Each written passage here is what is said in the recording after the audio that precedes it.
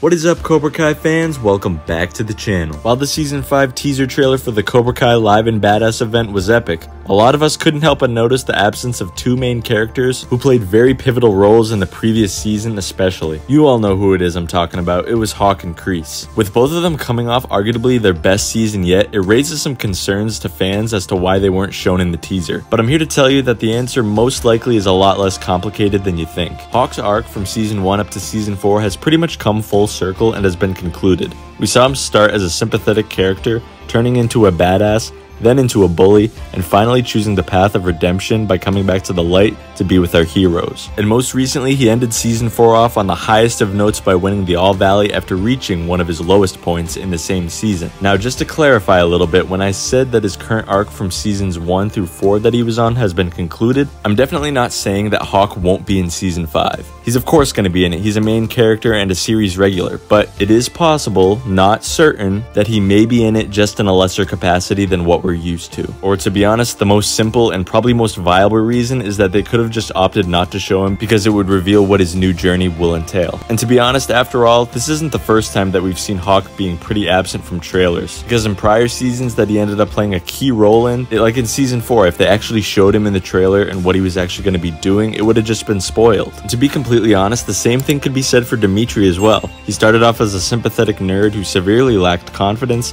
he got bullied, and then turned to karate to defend himself against his best friend. Once Hawk and him reconciled, he just continued to grow as a character and a martial artist as the seasons went on, and eventually made it to the semifinals of his very first All Valley Karate tournament. And I mean, yes, they could continue to develop Dimitri to make him grow even more, but to be honest, I kind of want Dimitri to have a more prominent role in Season 5, especially after he didn't have much of an arc in Season 4 other than recruiting Hawk to Miyagi-Do. I've been seeing a lot of people lately saying that if they include Sean in Season 5, that perhaps he could rival Hawk. I certainly think that would make for an interesting matchup, but I'm just not sure how that would play out on screen, you know, with all the specific details about how they would meet, how their rivalry starts, and all that. But at the same time, with these genius writers at the helm, anything is possible, and I'm down for whatever they decide to do. As far as Kreese goes, though, that is one I'm certainly surprised that he wasn't shown at all in the trailer. I thought we were at least going to see a shot of him in his prison jumpsuit, or getting in a fight in prison, or something along the lines of that. But I think it's pretty clear that that's the storyline they really want to save for the actual season. But an important point I do want to bring up and discuss with all of you is that with Kreese now in prison and Martin Kove, who was a large part of filming for Dancing with the Stars during Season 5's production, that really doesn't leave a big window for him to film the next season. He obviously was on set for filming some of it, but I'm just saying he was away in like California for filming Dancing with the Stars. So don't be surprised if Kreese doesn't appear a lot in the 5th season. But the scenes he does actually appear in, you know it's gonna pack a hell of a punch, quite literally. To cap this video off, I just want to also mention that just because these two weren't shown in one trailer, it doesn't mean that they're gone from the show